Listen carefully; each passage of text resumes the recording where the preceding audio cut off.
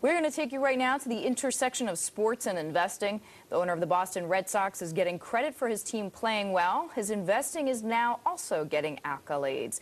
Ellen Braitman has the story from the newsroom. Ellen. Hey there, Deirdre. That's right. Well, we're talking about the Red Sox's principal owner, John W. Henry, and his $123 million JWH Global Analytics Fund, that is, ended 2008 with a 91% return for the year, in contrast to the 38% plunge in the S&P 500.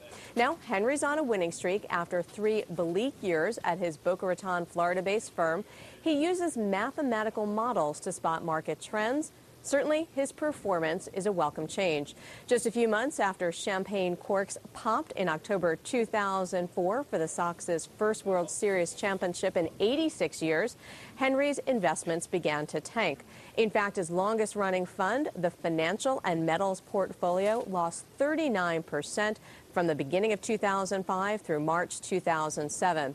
JWH's assets dwindled to less than $300 million by the end of 2008 from a peak of $3.4 billion, that is, in 2005. Now, like most so-called commodity trading advisors, his firm buys and sells commodity futures and options. About half his bets are in areas such as currencies, interest rates, and stock indexes. Oil was his home run last year.